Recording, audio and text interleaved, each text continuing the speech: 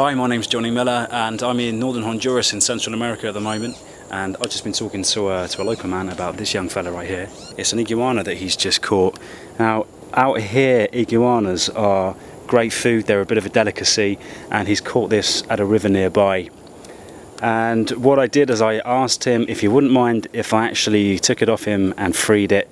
He knows that I'm a biologist working in the area, and that's I'm doing a reptile inventory for an organisation nearby, and so he gladly gave it to me. He also tried to sell me a larger one, but of course buying that would not be ideal, it wouldn't be ethical, because it might start a precedent for people capturing lizards and other animals in order to be able to sell them to well-meaning but ill-informed tourists or conservationists. So iguanas are considered a delicacy out here, and eating them is a part of the culture, and of course we must respect that. I certainly don't berate or judge anyone eating an iguana or other reptile as part of their culture.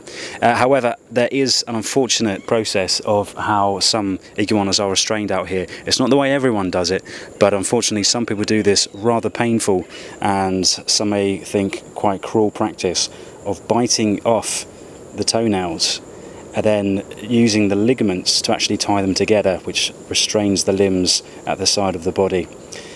This guy, as you can see, I've already liberated his front arms, and I'm going to release his hind limbs in just a second when he's ready to be freed. It's not going to be a pleasant experience for him. I'm going to have to cut through the ligament, but hopefully he's going to understand.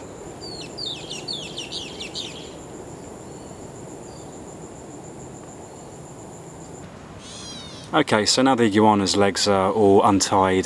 He took it very well indeed, and I've put him on this log by the side of a river with plenty of trees around, plenty of habitat for him to make himself a new home, and hopefully he's gonna be okay after his ordeal. At the moment he's probably very weak and no doubt in quite a lot of shock after his ordeal, and it's going to take a while, I think, for him to muster the confidence to actually make a break for it and slink off somewhere where he can hopefully recuperate from his wounds.